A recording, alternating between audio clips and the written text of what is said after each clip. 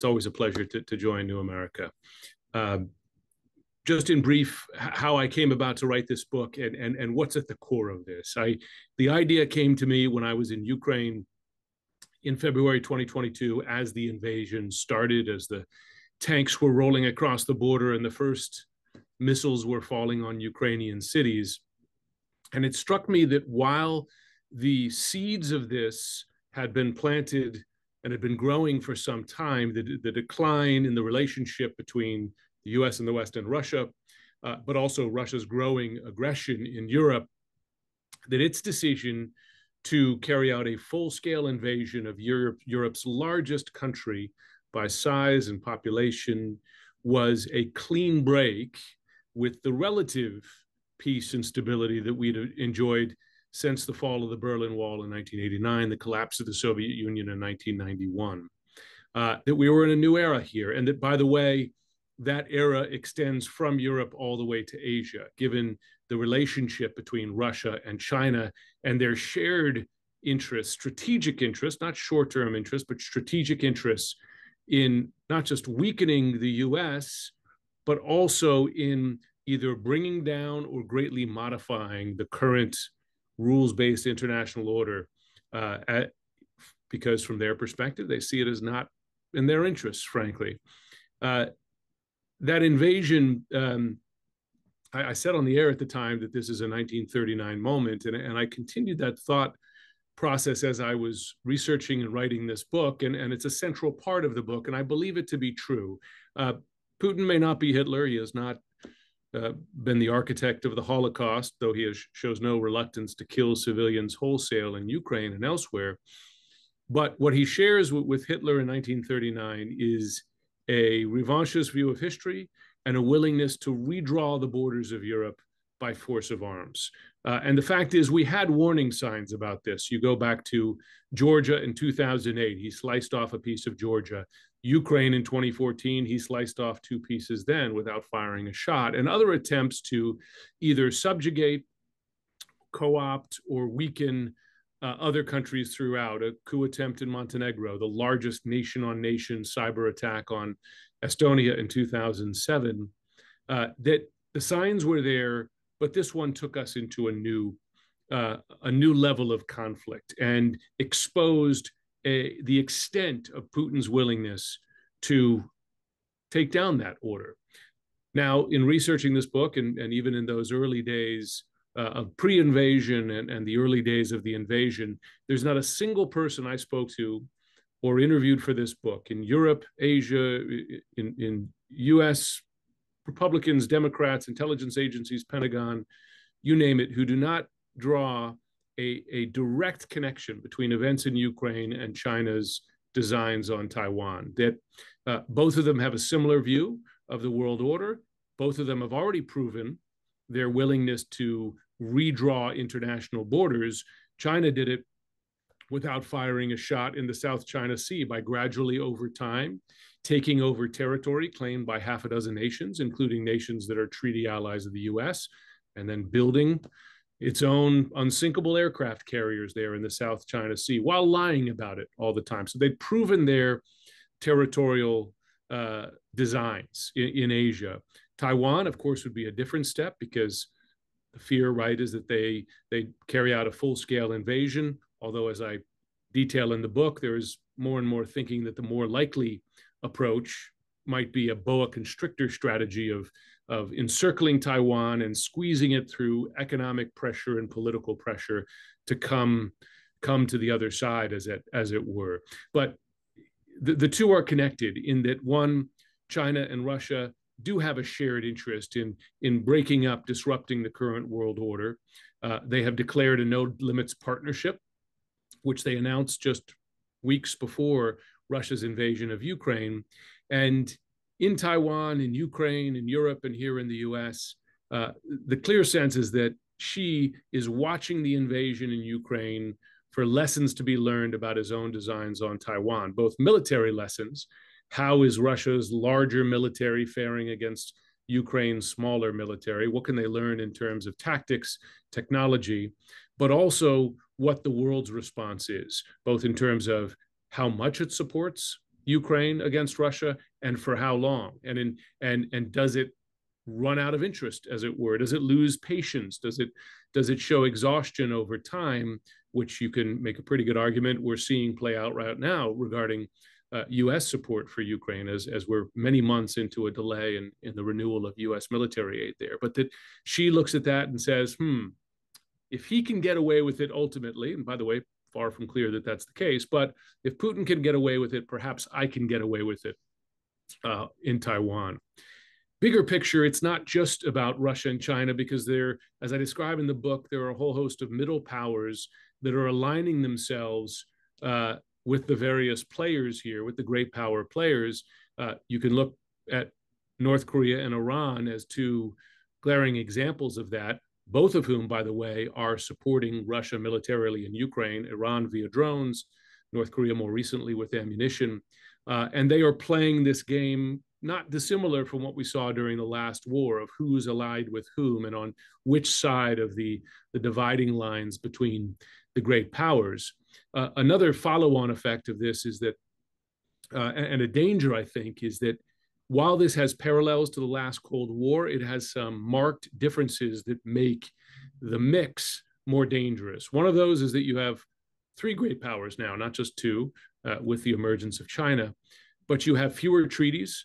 Russia has pulled away from two of the main nuclear arms reduction treaties, the INF, the ABM treaty, which of course the US pulled out of because they said Russia was not abiding by it.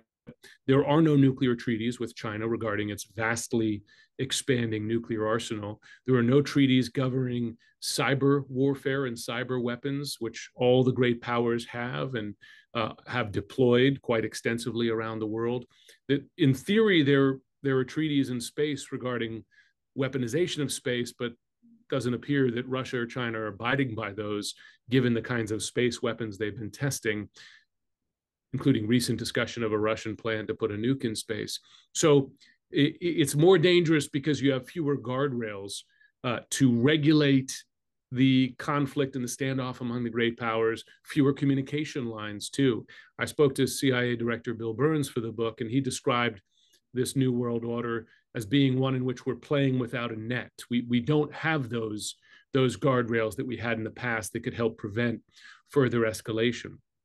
And then a final piece of that is that as countries look at Ukraine's experience, they begin to believe that, well, perhaps nuclear weapons are something that we need. What distinguishes Ukraine from others who were not invaded? Nuclear protection. Add into that mix a choice in November, and this is key, it's a chapter in the book, between a Biden presidency, which would represent a relative continuation of what had been a bipartisan approach to the world in U.S. alliances and U.S. adversaries, with one in Trump who has expressed open disdain for alliances such as NATO or the U.S. defense commitment to South Korea and Japan.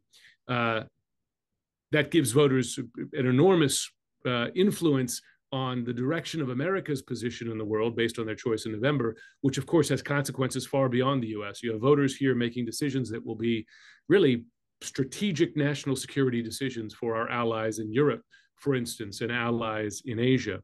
I spoke in great detail to several of Trump's former senior advisors, John Kelly, John Bolton, Matthew Pottinger, et cetera, and they describe a Trump second term as a 180-degree term from what America has, how it has generally approached the world for 8 decades since World War II. And by the way, they describe him as having an affinity for dictators, which is, we saw in his last presidency, and we've seen in his public comments as he runs for president again, which not just would represent a shift in America's position in the world and approach to great power competition, but would weaken the US, because however superb a negotiator Trump imagines himself to be, these are strategic decisions by Russia and China to weaken the US, strategic decisions to weaken the international order. Those are not going to change based on the personality of the man in the man or woman in the Oval Office. So a brave new world, a new world disorder, I think you can argue, and one in which this November election will represent a major decision point for America's position going forward and how it reacts to and responds to this new era of great power competition. So that is the thesis in a nutshell. I will turn myself over to Peter's wise questioning.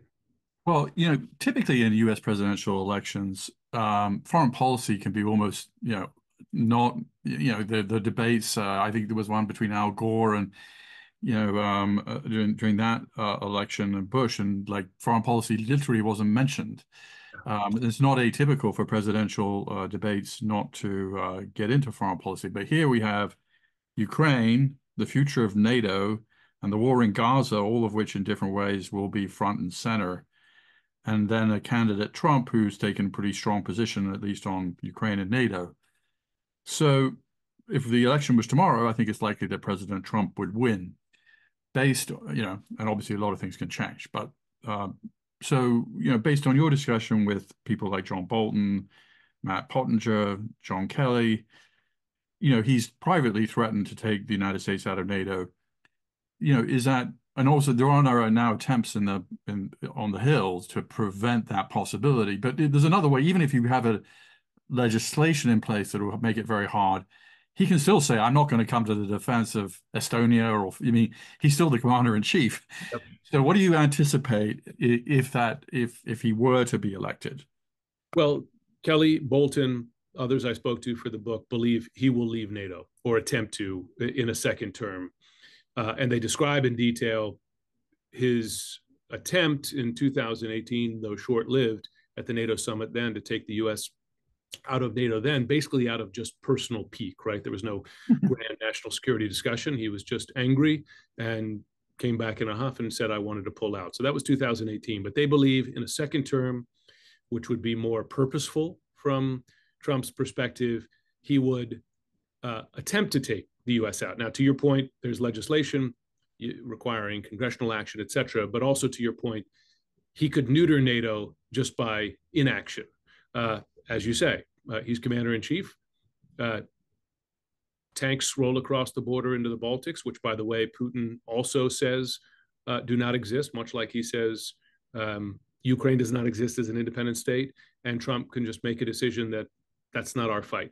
And listen, these aren't secret conversations or positions. He said in public the other day, Russia, do whatever the hell you want if, he perceives that they're not spending enough money. By the way, the Baltics are spending quite a large percentage above the 2% mark for NATO in terms of defense and have been very forward-leaning in their support of Ukraine. But that doesn't seem to enter into Trump's calculus in any sort of consistent way. So yes, they expect him to leave it. And if he can't leave it by fiat, he can neuter it by just refusing to abide by Article 5. And the same can be said for U.S. treaty commitments to South Korea or Japan.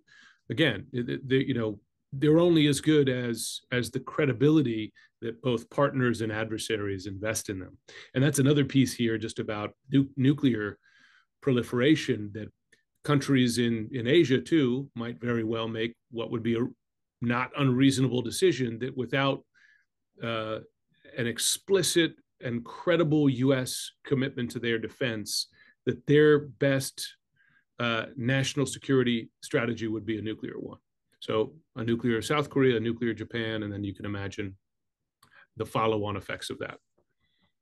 Yeah, and as you sort of suggested, one of the lessons of the Ukraine war is don't get rid of your nuclear weapons if you have them. Yep.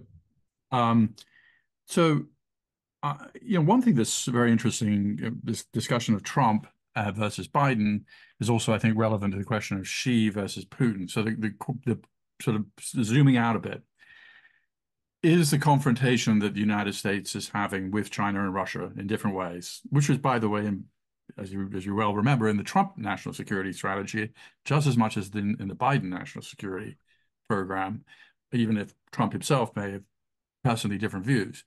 But is it sort of inherent in the systems in China? You were the chief of staff at the U.S. Embassy in China as China was beginning to kind of move into this more aggressive posture. Or Or is it really down to Xi himself making certain decisions? That's sort of question one, and then question two, just as same version of the same question, which is, would a different Russian leader be making different decisions than Putin, or is this really down to Putin? Well, in both cases, I think you can make a good argument that China is Xi today, much as today's Russia is Putin. That they have made the state themselves. In effect, both of them have removed systems, constitutional perspective protections to the extent that there were some term limits. For instance, in Russia, the role of the Politburo in China diminished. That this is very much term limits in China as well, broken through. That they have both made themselves the state. So for as long as they last, this is the aspiration, and this is the way. And we have a good taste of what they're willing to do to meet these ambitions. In China, the ambitions extend beyond the man Xi, because a lot of these things have been in CCP statements and position papers and plans for some time. Goals by 2049, to supplant the U.S. right economically. I mean, they're out there in public. I wrote about this in Shadow War too. That most of this stuff is not secret, and it's not buried in dusty rooms in the Forbidden City or in the Kremlin. That these are they've said out loud what their aims are and how they aim to achieve it, and then they've shown us through action. So we know what they're willing to do, and we know what their ambitions are. Would a different leader strike a different position? I think you could make a pretty good argument that yes, in China, that at least less aggressively so, right? Because if you look at, for instance, the relationship between the U.S. and China, pre-Xi, arguably more predictable, right? Doesn't take away the longer-term ambition, but certainly not as in your face. And then with Putin is just, going back to 2007, that speech at the Munich Security Conference has, one by one made it very clear how he wants to deal with the West. Now, there are folks who look at Russia, and particularly when we went back to the moment when Prigozhin was marching towards Moscow, and they say, listen, don't imagine that Alexei Navalny, God rest his soul, will be the replacement for Putin, right? You can arguably swing further right, to Putin's right flank, like the Narishkins of the world, if he were to go. And I think you could make a similar argument for China. It's not like either of them has viable, open society or more moderate candidates out there. And by the way, both Putin and Xi have over the years destroyed anyone who even comes close to having the stature to challenge them. Long lists. Look at Russia. Mikhail Khodorkovsky, Boris Nemtsov, Alexei Navalny. In China, Bo Xilai, Jack Ma. I mean, not even exclusively political figures, but anyone who challenges authority, they get crushed. So, these guys are in it for themselves, in it to win it, and they believe they're the ones to do it. So in China, I mean, this change from having effect. I remember talking to a China expert, and he said, this two-term thing really kind of limits their power, limits the leader, and obviously Xi changed it now. But also Xi seems to have really made it. Was it more consensus-based when you were posted in Beijing, and is it now just a one-man show? That was the thinking then, certainly, and it was. I mean, they had a deliberate division of responsibilities, right, to some degree, even within the Politburo. You knew the guy who was basically running the economy, right? The person who was basically running the security services, but Xi has, greedily taken over, in effect, as the chief of all positions. So listen. By the way, I mean these were all things put into place by China precisely to prevent the rise of another Mao-like figure. That's why you have term limits. It's why you had a functioning Politburo, and Xi has done away with them. I mean, Russia had some of the same things, and Putin long ago did away with them. And by the way, in our country, we've shown a capability to do away with some of our own checks and balances and so on. So it's, those things only exist as long as you keep them alive and well, right? And even one man can take them down or whittle them away. So the opening of the book is interesting on a lot of levels. It's the sort of basically the months before the Ukrainian invasion. You were talking to lots of people who were telling you this is coming. I was struck by the skepticism. I mean, it's well known that there was public skepticism. Even Zelensky himself didn't seem to believe that the invasion was happening. Forget about the Germans and others. And it was only the British and the Americans who really seemed to think this is really happening. And then they did this very interesting thing about putting the intelligence out there, which I thought was very smart. I mean, secrecy is not a policy. Secrecy serves policy. If the policy is served by putting out this information, even if it didn't really slow Putin down, it probably changed some things on the ground, right? But, there was a lot of, you mentioned skepticism from your own colleagues that this was happening, which I thought was interesting. Yeah. Without getting into like who the specifics were, but why do you think that skepticism it's a holdover? I think you suggest in the book of WMD fiasco, and what is it? It's I think it's a combination of things. I mean, right up until hours before the bomb started falling, some of my colleagues were saying I was in the pocket of U.S. intelligence, right, and bringing back a Iraq WMD, which, by the way, is absolutely fair piece of skepticism to bring back. That said, these were fundamentally different in that you could see, and they were declassifying images. You could see the forces arrayed along Ukraine's border. I mean, more than half of Russia's entire conventional force, some pieces moved from the Far East, most of their fighter and bomber aircraft, most of their air defense units, the field hospitals, et cetera. You could see it. And there were intercepted communications among Russian commanders planning. So why the skepticism? I think some of it is legacy of Iraq WMD. I think some of it is just a kind of natural, there goes America again, right? The threat, that sort of thing. Which I've encountered, we've all encountered in Europe and other places. And by the way, the U.S., listen, it's been wrong sometimes, but it's also been right sometimes, right? And in this case, by the way, it was not an isolated low confidence assessment, right? I mean, this was Five Eyes intelligence, so close U.S. partners had the same view of this, UK and others. Well, also, Jim, I mean, France. I mean, Macron, as you know, as you were referencing, I mean, he was in Moscow days before saying, "Oh yeah, we could reach some sort of deal here." Well, the other thing that's different, and certainly different about this particular war, is you've got Maxar Technologies, which is commercially available satellite imagery, which is you don't need any spatial. I mean, Maxar was out there with, as I recall, maybe I'm wrong, pictures of what was going on at the border, which clearly was more than just a routine exercise.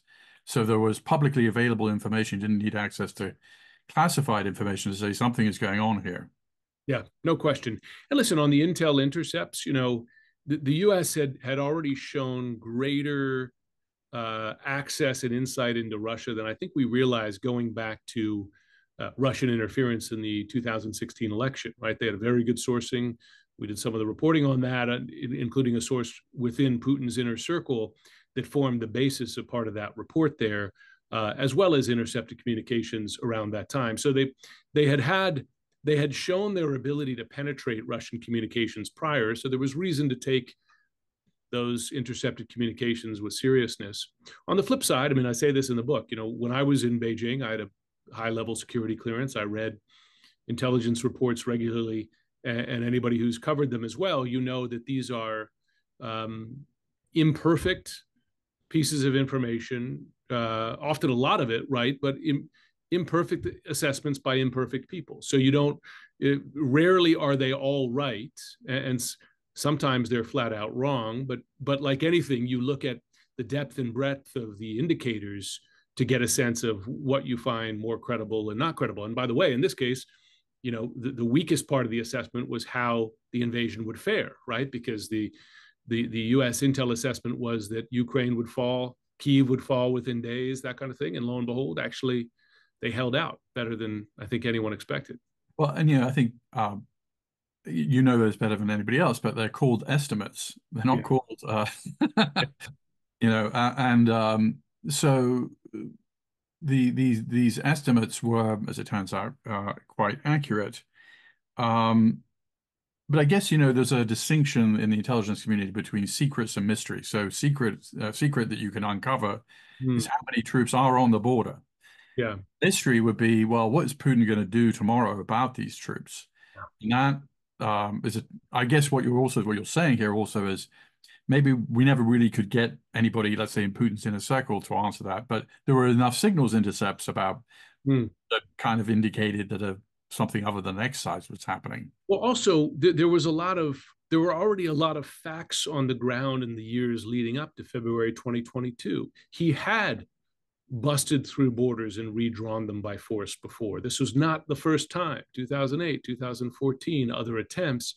And he had said in 2007 that, he viewed NATO as a threat, and that, talking about resurrecting the old Russian empire, et cetera. So it didn't come out of nowhere. And part of the argument I make in this book, and even going back to the shadow war, right, is that, the sort of collective wisdom of the West, it took them a long time to recognize what was right before their eyes, right, which is a quite territorially aggressive power with the willingness and the capability to use military might to achieve ends. And so the intelligence was a piece of that broader analysis. Some of the assessment, right, was what he'd already done and what he said he's willing to do. Yeah.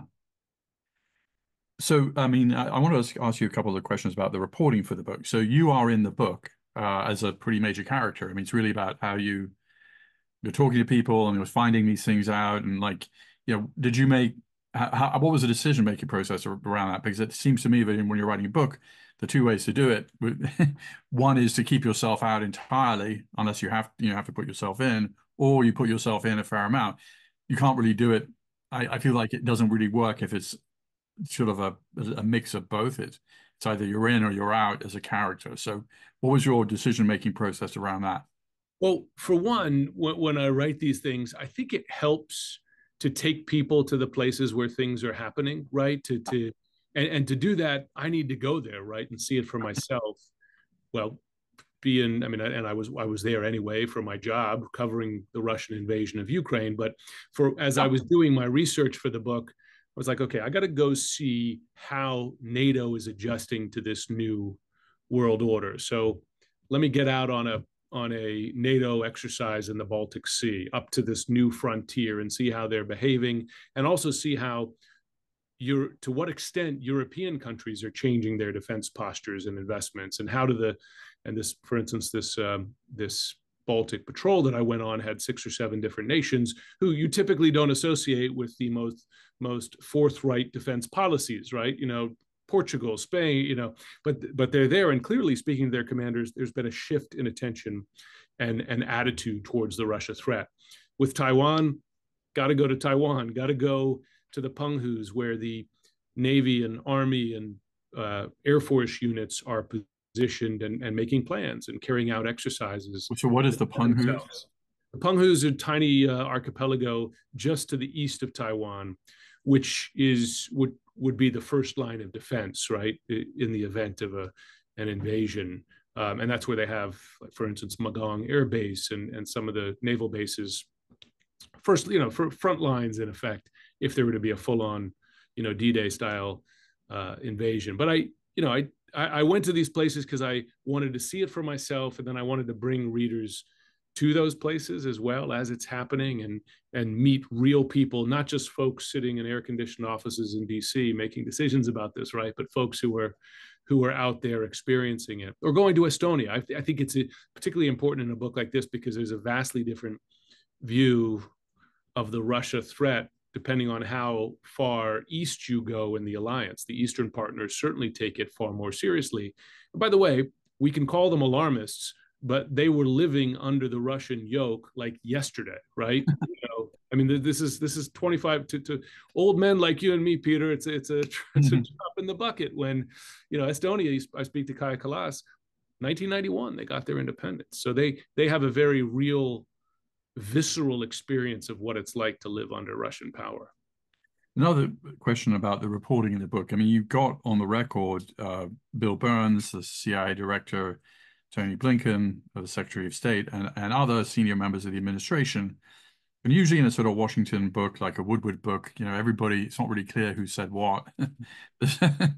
I mean, I'm sure they mostly said what they said, but I mean, this book, you got people to go on the record. Did you have long conversations with them, then go back to them and say, can I clear this with you? Or how did that work? I mean, with all of them, or Richard Moore of MI6, Mark Milley, some of them, and particularly when you think Bill Burns and Moore, the intel guys typically are much less likely to go on the record. But I don't know if I demanded it, but I said I did want them to be on the record as much as possible because I just think it helps in terms of credibility. And I think, listen, it's not just my great charm or hard work that led them to do so for big portions of the book. I think that it's a reflection of how seriously they're taking this threat, and that they do want the world to know how seriously they're taking this, how they're adjusting to it, and also what paths to solutions they see, right?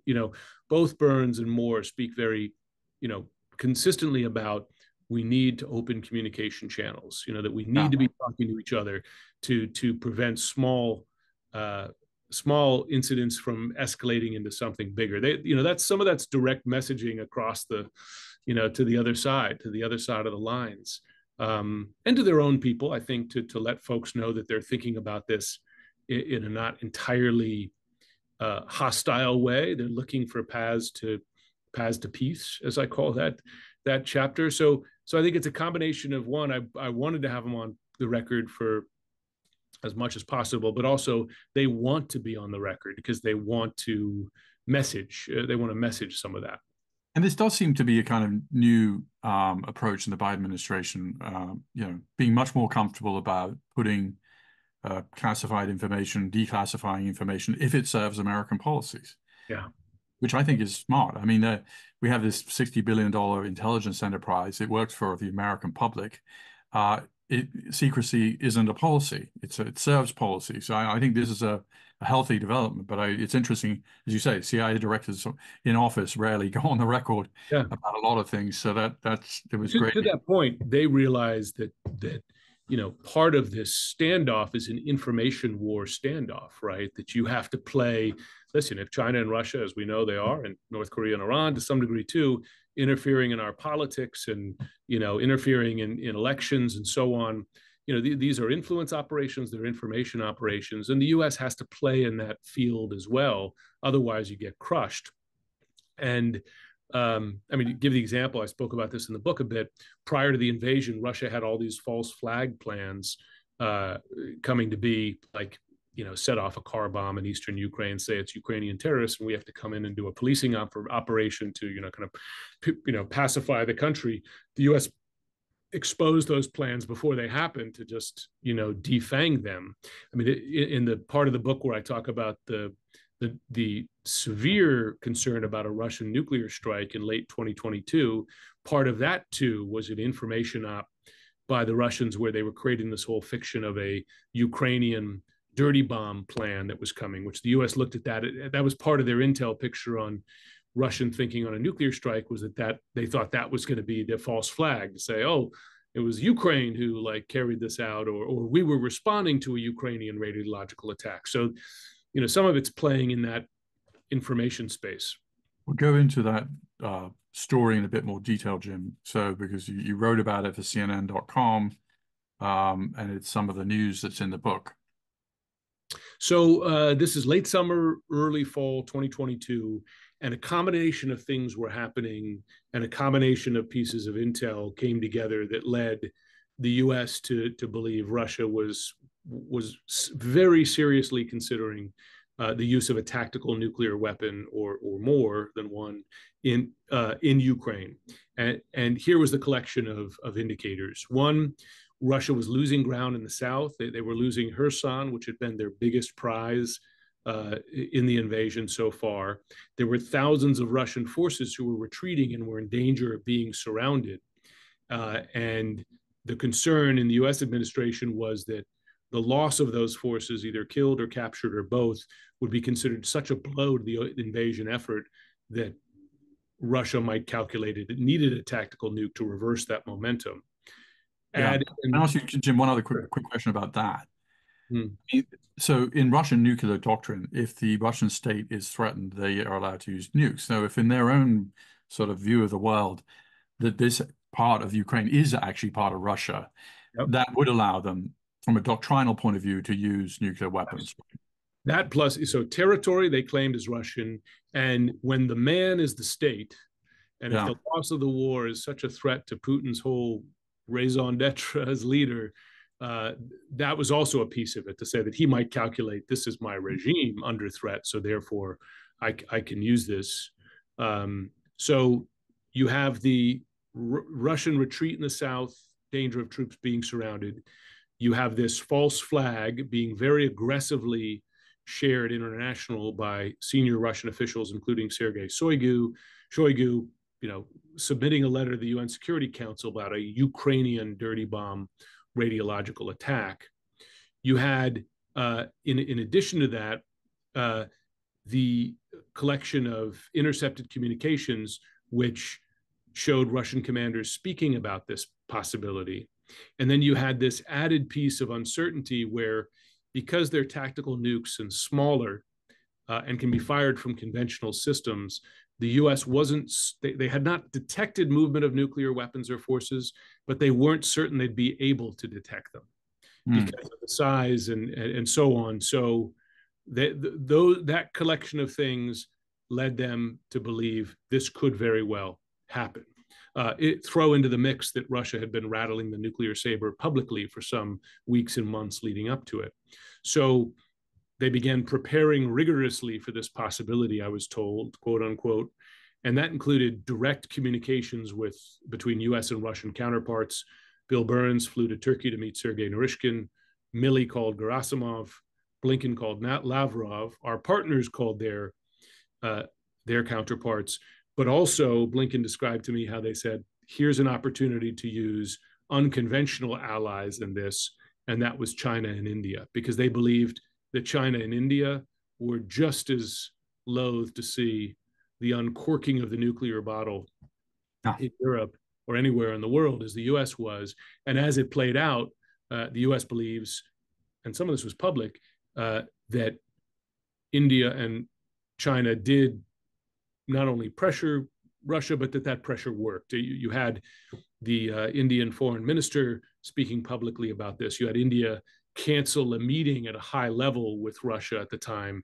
You had Xi Jinping, during a meeting, a visit by Olaf Scholz, release a joint statement on, China's strong desire for there to be no nuclear conflict. But the U.S. believes that full court press, including, folks they don't normally work with, helped push them back from the brink and push us back from the brink. But apparently, from their telling, it was pretty darn close. So you spent a lot of time in Ukraine. You were there at the beginning of the war. There's a raft of academic literature about when people make peace. And usually, short of total annihilation of the other side, it's a mutually hurting stalemate. When both sides realize we're in a stalemate, it's hurting us both. There's so A, sort of, are we there? And B, and B, what would the red lines be for, to the extent we can, Putin's red lines certainly seem to be Crimea is not something he's going to give up. I don't think, and then Zelensky has people, most Ukrainians are maybe ultra nationalists who, he has certain red lines, but at the end of the day, a peace agreement is not, everybody has to give up something, or an armistice agreement, or whatever it will be. What do you think that might look like? Is it plausible? Or, is everybody just waiting for the 2024 election before even this kind of discussion becomes real? Well, already last year, as I was doing interviews, you had folks talking about Ukraine fighting for negotiating position, right? That there was some acknowledgement in private, largely, that, listen, Crimea is probably a bridge too far, and eventually we'll have to come to some sort of agreement, but we're never going to push Ukraine to do it. And, we'll let them decide when is right. What's changed in the last 6-9 months is that as the U.S. has backed off support, and there's an open question as to whether this aid ever gets passed. I got to tell you, every other day on the air, we talk about, Johnson's plan, but it's just not clear to me it's a priority for him. And for some Republicans, they very much want to block it, and the GOP nominee just doesn't want it to happen. So that combination of things could eventually kill it entirely. But now, with that delay, at least, the Russian calculation seems to be we can wait the Ukrainians out. Putin may have always believed that, but now there's no sign that he believes he's going to lose this anytime soon. He's going to send more soldiers, cannon fodder to the field. There's big concern about another partial mobilization now that he's won his fake election, and make a push in the spring to see if they could break through. So the dynamic has changed, and it's hard to see how under those circumstances, and Putin said as much the other day, right? Why would now be a time to negotiate when they're running out of ammunition? And then his perception and our perception should be, frankly, based again on public statements and what Trump's former senior advisors told me and others, is that a Trump presidency effective support for Ukraine is most likely to end. So it's a good bet for Putin to hold out at least until November to see if he can get a more pliable person in the White House. And I guess, Stalin famously said that quantity has a certain quality of its own. So, Russia has 3 times the population. And I mean, Zelensky, I think, is just at some political cost to himself. I was surprised to learn that the average age of a Ukrainian soldier is 40. Yeah. And, so they've just, I think, lowered the compulsory military service age from 27 to 25, which was politically, I think, quite hard. Zelensky himself has probably some political problems about, like if this war just seems like going on forever and you're doing things that are politically difficult, like lowering the conscription age. So what does it look like for him? I mean, maybe it's impossible to answer. Well, I mean, people talk about political pressure here, and the relative political pressure is just not comparable, right? So, as one Democratic lawmaker told me on the air recently, he said, a lot of the Republicans in the House he speaks to will say in private, yes, we need to help Ukraine. They won't say it in public because they're worried about Trump tweeting against them or primarying them, right? So that's one level of political pressure. As someone described Zelensky's political pressure to me, they said he's got to deal with whatever the figure is, 200,000 grieving mothers, right? If he makes an agreement that slices off 40% of the country, that sons and daughters have been dying for, right? In any sort of agreement, he's got to explain to them what were they fighting for, right? So his level of political pressure is just an order of magnitude larger. On the other hand, as you say, in the history of human conflicts, right? If you don't have a signing on the USS Arizona, right? If you don't have that complete capitulation kind of thing, then you have some sort of agreement and some sort of, who's describing this to me the other day? Post-Korean War, yeah. Right? The U.S. defense commitment, and to this day, 70 some odd years later, is to come to Korea's defense up to the territory it controlled on Armistice Day. So in other words, the security agreement was up to that border, right? Not beyond. And that if you look at agreements like that, or even, North and South Vietnam, during that war, that you could see a U.S. or Western defense commitment to Ukraine that does not extend to territory controlled by Russia, right? Which is an effective recognition of Russian gains. So there's precedent for that, and I think what you're seeing now is more public discussion of that, whereas it used to be just purely private discussion. Question from the audience: why does the U.S. push Cuba into dependence on Russia and China rather than using our geographic, cultural, and economic advantage while respecting their sovereignty? I mean, Cuban American voters in Florida, right? I mean, isn't it as simple as that? I'm more a national security guy, but that seems to have been the calculation for years. Has that national security policy, has that policy succeeded from a national security perspective? No, doesn't seem it has, but the political calculation seems to be, can't make any, I don't know, what would squeeze it? The embargo clearly hasn't worked I don't know what the solution to that is, but it strikes me that politics are a major driver of that policy. Well, speaking of embargoes or sanctions, the United States has sanctioned Russia up the wazoo. There were already a lot of sanctions in place after 2014. Now they've gotten even bigger. But the Russian economy is doing pretty well, I was surprised to read in the FT, for a number of reasons. One, the Keynesian effect of a lot of military spending. Obviously, they've got a lot of oil. People are buying the oil. So, I mean, if you're looking at it from Putin, of course, has won, unsurprisingly, in a landslide in the election. Ukraine war is going not badly for him. He's got till 2036 potentially to remain in power. How's it looking from his point of view? Yeah, Trump may win. We talked about China and India during the nuclear scare. Fine. They certainly have not hesitated to buy Russian oil, and that is funding the war effort. That's propping up the economy and his leadership. So that's direct support to him and the regime and the war, effectively. And I mean, and their oil imports from Russia, and I can't quote the figures off the top of my head, but it's not just like up 10%. I mean, it's like double, triple. If it's their factors, it's multiplied. And in addition to other economic support that China, for instance, has given Russia, if it hasn't shipped tanks or ammunition, it certainly shipped dual-use technology and other things that support Russia. So that has blunted the effect of economic sanctions, which shows a fundamental weakness of sanctions as a primary tool of foreign policy, right? I mean, it's become, a primary tool for the U.S., not just related to Russia or China, but Iran and North Korea, right? And I mean, all the things those sanctions were supposed to do in terms of weaken those, or look at Cuba, weaken those regimes, or even restrict their military development, does not seem to have worked, right? I mean, all it took for North Korea was to have a Russia willing to give them missile technology, right? And with these new relationships that we're seeing in this new era, that cooperation only grows. I mean, the concern that a lot of officials I spoke with is, what is the quid pro quo for North Korea and Iran for supplying what they have to Russia and Ukraine? For North Korea, the most obvious would be missile technology. They already got the nukes, but I'm sure they would appreciate more help. Iran certainly would love the nuclear help.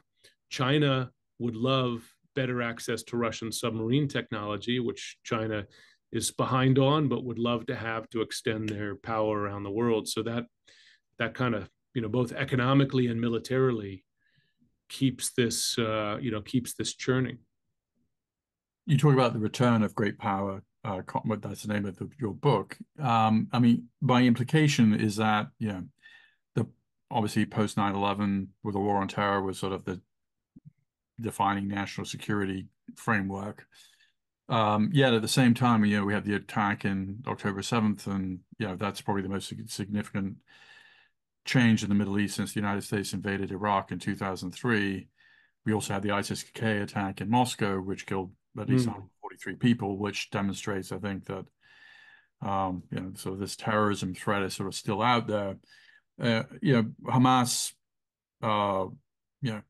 you just had mentioned earlier that it seems Hamas did this attack with no support from Iran or anybody else, even if Iran has supported them in the past. So how do these you also mentioned middling powers, we talked a little bit about it, but what about these groups like Hamas, which is 30,000 people in terms of fighters, and not a big force, and yet it's really kind of reordered the Middle East in kind of unexpected ways. And in fact, the United States and the Chinese, maybe even the Russians, have an interest in this thing, the Middle East, not just blowing up. Right. So certainly the Chinese have. The Chinese are highly dependent on, I think Saudi Arabia is the principal buyer of Chinese oil. So they do not want, they are concerned about the Red Sea, the Houthis, etc. So these non-governmental, these smaller non-state actors, to use a terrible term, how does this fit into the return of the great powers? So, I mean, a couple of thoughts come to mind on Russia. Think of Russia's relationship with Hamas. They had the Hamas leaders visit the Kremlin, multiple times prior, and I believe since October 7th. So, they look at that. They sent an S-300 system to Hezbollah after October 7th. Russia likes to stir the pot, and they see chaos as serving their interest, particularly when it mires the U.S. in difficulty and conflict, or a U.S. ally in Israel. So that's part of Russia's kind of spoiler way of operating in this new world order. But it's interesting, China, so you look at the Houthis, China benefits from open shipping lanes in the Red Sea just as much as we do. But China and Russia made this deal with the Houthis, don't strike our ships, and did nothing to take part, in any U.S. operation to take out Houthi capabilities, which to me, it just struck me as a great representation of great power politics today. In other words, free passage for my ships, but not for yours. Screw you guys. I'll make my own deal, which is also, not only is it cynical and zero sum, it's also arguably self-destructive in that China has benefited from open shipping lanes in Asia, and its economy benefits from that, and its economy benefits from trade with the U.S. and so on. So to make that kind of calculation seems to be pretty short term, not long term, and yet we're in this era. It's not. There's nothing warm and fuzzy about the way the great powers are dealing with each other, even as these mid-league powers, kind of flex their muscle. China had the sort of COVID kind of economic collapse. They still have a very statist economy. It's their real estate crash is sort of in process and probably will affect their banking system. And they're not well liked around the world. Negative views of the Chinese are at record highs. Belt and Road turns out to be, yes. People suddenly realize that, hey, these loans are pretty usurious. So a weakening China that won't necessarily. You mentioned 2049, which I think is the 100th anniversary of the founding of the CCP or whatever. That their goal is to overtake the United States. Is that really plausible with the trajectory they're on, particularly with the demographic implosion that they're suffering? And B, does it make them more difficult, kind of potentially more dangerous or less dangerous, or we just don't know? Yeah. Well, I think, and I say this in the book, and I've said this a lot, as I've been talking about it, is that we don't want to look at Russia or China as 10 feet tall, right? They have enormous weaknesses, arguably getting worse in some respects. To your point, China's economy is leveled off and far earlier than other developing economies. If you look at when Japan leveled off, the per capita income was many multiples of where China is today. And that demographic crunch is only going in one direction. They've tried to modify the one-child policy. Turns out Chinese people aren't interested in that. So they've got weaknesses. They've got a massive debt bubble at home, over-dependence on big infrastructure investment, that sort of thing. And then Russia is, to quote McCain, it's a gas station masquerading as a power, although it does have more nuclear weapons than anybody in the world. But in terms of projecting power in other ways, you and I, we don't buy Russian cell phones or cars, or we don't buy Russian anything. And by the way, Russia just lost one of its most vibrant energy markets in Europe. Germany quit cold turkey, which is pretty remarkable. When we talk about, the great, costs that we have endured in this war, is nothing compared to what Europe has done. They've had to find entirely new energy suppliers. That's impacted costs and profitability to a degree that this hasn't touched us. So, those are weaknesses for them. And I, just personally, and maybe this is idealist in me, but I think history backs this up, right, is that regimes like Russia's and China's tend to be brittle over time, right? They don't last forever. So yeah, they can do a lot of damage. Sure. They can do a lot of damage. And by the way, listen, we have our own quite visible rot in our own system. It's not on the same scale. So we have a lot of work to do at home. And in fact, Mark Milley talks in the book a lot about the threat of the lack of domestic cohesion in this country, that makes you an easier target, right? Makes you weaker. If you can't agree on basic values and America's basic role in the world, or if you're demonizing each other internally to a degree that you once left for genuine adversaries, right? The Republican nominee is talking about the other side wants to destroy America, right? So we have our own problems at home. The final question from the audience. How great a danger is US-China confrontation in the South China Sea when the United States has an explicit obligation to the Philippines and a strategic partnership with Vietnam? I mean, so how do you score all Already that? lost. I think you could say the U.S. already lost there, and whatever its commitments to those partners, and yes, we still sail our ships and fly our planes over there to establish they are international waters, but those islands, those unsinkable aircraft carriers are not going anywhere. And the U.S. got snowed on it, right? You'll remember Xi Jinping told Obama, "I will not militarize," while he was militarizing the islands. And a lot of this started while I was in the embassy in Beijing, and it always amazed me how much, the U.S. just underestimated the threat there and punted on it. You saw a whole host of activities beyond the South China Sea of what showed what China's intentions were. It starts with the fishing boats, and then the coastal patrol ships, and before you know it, you've got dredgers, and then runways and surface to air missile installations. So I kind of feel like they lost that one, and it's Well, that's a pretty striking thing to say. The United States has already lost that one. not. I don't see how you reverse it. Yeah. They've manufactured territory in the South China Sea, so it should be a cautionary tale for what China might try to do in Taiwan, whether it's full scale invasion or encircling. Well, one final question for me. So is that their version of kind of the Monroe Doctrine, which is this is going to be ours and we don't want anybody else in them? Yeah, I mean, listen, folks have made that argument, right? I mean, that China should have and China, you talk about the first island chain, the second island chain. So how far does that go? I remember when I was in the embassy, folks would say China doesn't really have global ambitions. They, in terms of a navy, they want to keep it close to home, which was BS, right? I mean, when that aircraft carrier, remember the first one they got from Ukraine, notably, that at the time there were folks in the government who said that's just an ego piece for them. They're not going to use it. Well, lo and behold, they've very much want to create a credible aircraft-based kind of force, and with somewhat global ambitions. So we've misread them and underestimated them a number of times. And part of the message of the book is you've seen and heard what both these powers are willing to do. You better adjust to it. The book is The Return of Great Powers. Jim, thank you very much. Buy the book, everyone, and thank you, Jim. Thanks so much, everybody. Thank you, Peter, and thanks to all of you. Bye.